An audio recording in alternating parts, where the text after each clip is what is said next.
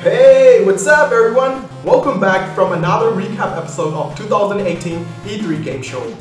The videoလေးဆိုလို့ရှိရင်တော့ E3 show ပွဲမှာသူတို့ပြသွားတယ်အခု2018 E3 show ပွဲမှာပြသွားတယ်ဒီ game သတင်းအနေနဲ့ game ရဲ့စိတ်ဝင်စားစရာကောင်းတဲ့သတင်း challenge တွေကိုဒီ live event မှာကြည့်လိုက်ရတဲ့ game pros တွေအတွက်ကိုကျွန်တော်ပြန်ပြီးတော့ဒါအချင်းချုပ်ပြီးတော့ recap ပြန်ပြောပေးသွားမှာဖြစ်ပါတယ်ဒီနေ့ကျွန်တော်ပြောပေးသွားမယ့်ဥစ္စာကတော့အစောကတော့ Bethesda ကပြုလုပ်သွားတဲ့ E3 show ပွဲအကြောင်းပဲဖြစ်ပါတယ်ဒီ game ဒီ video လေးဆိုလို့ရှိရင်တော့ဒါတတိယမြောက် video လေးဖြစ်ပြီးတော့ပထမ video က electronic art game show ကိုကျွန်တော်ပြန်ပြီးတော့အချင်းချုပ်ပြောပေးရတယ်ဒုတိယ video က Microsoft ရဲ့ game show ကိုကျွန်တော်အချင်းချုပ်ပြီးပြောပေးရတယ်အဲ့ video လေးကိုကြည့်ချင်တယ်ဆိုလို့ရှိရင်တော့ကျွန်တော်ရဲ့ဒီ page ကိုဝင်ရောက်ပြီးကြည့်ရှုနိုင်လို့ကျွန်တော်ရဲ့ YouTube channel ဖြစ်တဲ့ Camera ဆိုတဲ့ YouTube channel မှာလည်းဝင်ပြီးတော့ကြည့်ရှုလို့ရပါတယ်ဆိုတော့ okay Bethesda game show ကိုကျွန်တော်စလိုက်အောင်ကျွန်တော်တို့ဒီ Bethesda game ကိုမြင်ဆိုလို့ရှိရင်တော့နာမည်ကြီး series ဖြစ်တဲ့ Elder Scrolls series ရဲ့ပြီးတော့ Fall of series ရဲ့ဒီအဲ့ဒီအပြင်ကိုနာမည်ကြီးပြီးတော့လူကြိုက်များခဲ့တဲ့ The Evil Within ရဲ့ Wolverine ရဲ့ Doom ရဲ့စတဲ့ game series ရဲ့ publisher တယောက်ပဲဖြစ်ပါတယ်။နှစ်2018 E3 game ဖွင့်ပွဲမှာဆိုလို့ရှိရင်တော့ Bethesda ကဖွင့်ပွဲစသွားတာကတော့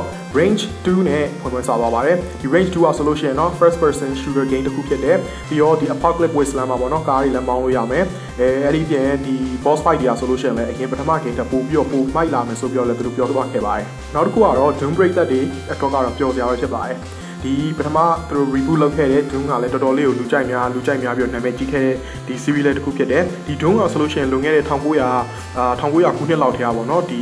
နာမည်ကြီးပြီးတော့ shooter ပရိသတ်တွေကြားထဲမှာတကယ် shooter genre ကြီးတစ်ခုလုံးကိုဒါစမ်းသစ်စေခဲ့တဲ့ game လေးတစ်ခုဖြစ်ပါတယ်အခုဒီ series ကိုသူတို့ Bethesda က reboot လုပ်ပြီးတော့မှဒီ reboot ကလည်းတော်တော်လေးအောင်မြင်ခဲ့ပါတယ်အဲ့ဒီမှာသူတို့ဒီနှစ်မှာသူတို့ကြီးညာသွားတာတော့ဒီ Doom series ရဲ့နောက်ထပ် spin off တစ်ခုဖြစ်တဲ့ပေါ့နော် Doom Eternal ဆိုတဲ့ game ပဲဖြစ်ပါတယ်ဒီ game မှာဆိုလို့ရှိရင်တော့ဒါသူတို့တကယ်ကဘာပေါ်မှာတကယ်ငရဲကြနေတယ်လို့ဖြစ်စေရမယ်ပြီးတော့တကယ်ပိုဝီချမ်းနဲ့မကောင်းဆိုးဝါးတွေနဲ့ကိုကတွေ့ပြီးတော့ရင်ဆိုင်ရမယ်ဆိုပြီးတော့လည်းသူတို့ပြောသွားခဲ့ပါတယ်အဲ့ဒီအပြင်ဒီ Doom Eternal အပြင်သူတို့ဒီ Doom 2 ကိုလည်းသူတို့ဒါနောက်နှစ်ဒီမှာပေါ့နော်ကြီးညာသွားဖို့ရှိတယ်လို့လည်းပြောသွားခဲ့ပါတယ်နောက်တစ်ခုသူတို့ကြီးညာသွားခဲ့တဲ့ game ကတော့ဒါမေလ9ရက်နေ့2019ခုနှစ်တုန်းကထွက်ရှိခဲ့တဲ့ Prey ဆိုတဲ့ဒီ shooter game တစ်ခုပဲဖြစ်ပါတယ်ဒီ game အတွက်ကို free mode တွေပေါ့နော်နောက်ထပ် game mode အတွက်တွေအသစ်တွေကိုလည်းသူတို့ထပ်ပြီးတော့လုပ်ပေးမယ် New Game Plus ကလည်းဒီ game ထဲမှာသူတို့ free ရရှိမယ်လို့ပြောသွားတယ်နောက်တစ်ခုကကြတော့ဒီပတ်စံပေးရတဲ့ DLC ပေါ့နော် DLC ကလည်းထပ်ပြီးတော့ထွက်ရှိလာမယ်ဆိုပြီးတော့လည်းကြေညာသွားခဲ့ပါတယ်ဒါနောက်တစ်ခုကတော့ဒါပရိသတ်တွေနဲ့မြန်မာပရိသတ်တွေနဲ့လည်းတော်တော်များများရင်းနှီးနေပြီဖြစ်တဲ့ Wolverine ဆိုတဲ့ game series ပဲဖြစ်ပါတယ်ဒီ game series ကဆိုလို့ရှိရင်တော့ဒါ spin off game series တစ်ခုဖြစ်တယ်ပြီးတော့ဒီ game ကဆိုလို့ရှိရင်သူ့ရဲ့ game နာမည်ကတော့ Wolverine Young Black လို့ခေါ်ထားတယ်ပေါ့နော်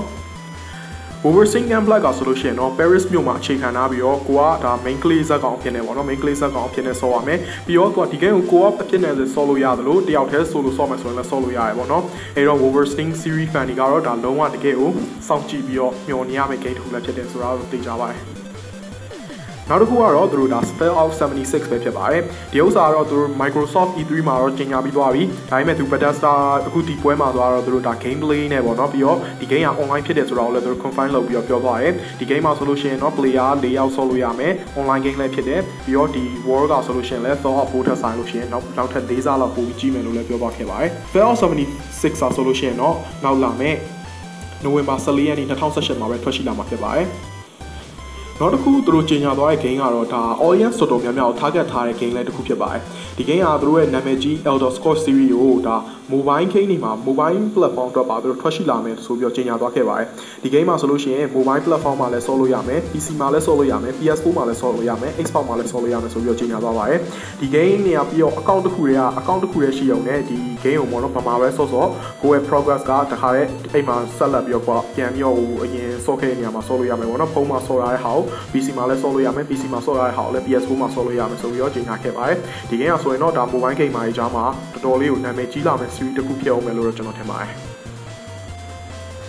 နောက်တစ်ခုကြေညာသွားတဲ့ဟာကကြတော့ဒါသူတို့ Bethesda ကလုပ်နေတဲ့ new IP တစ်ခုဖြစ်တယ်လို့ကြေညာသွားတယ်ဗျဒီ series က PS4 မှာထွက်မလား PC မှာထွက်မလားဆိုတော့သူတို့မကြေညာသွားသေးဘူးဒါပေမဲ့ဒီဥစ္စာကတော့ next generation အဖြစ်ထွက်မယ်လို့တော့ကြေညာသွားတယ်ဒီ game နာမည်ကိုတော့ Starfield လို့ပြောထားတယ်ပေါ့နော်သူ့ရဲ့ setting ကတော့ sci-fi setting ဖြစ်မယ်လို့တော့ယုံကြည်ပါတယ်ပြီးတော့ဒီ game ကဆိုလို့ရှိရင် No Man's Sky နဲ့ပုံစံတူမယ်လို့ထင်တယ်ဗျဒါပေမဲ့ Bethesda ကလုပ်ထားတာဆိုရင်တော့ Stealth ကတော်တော်အခွင့်အရေးနေပါတယ်ကဲသူတို့နေ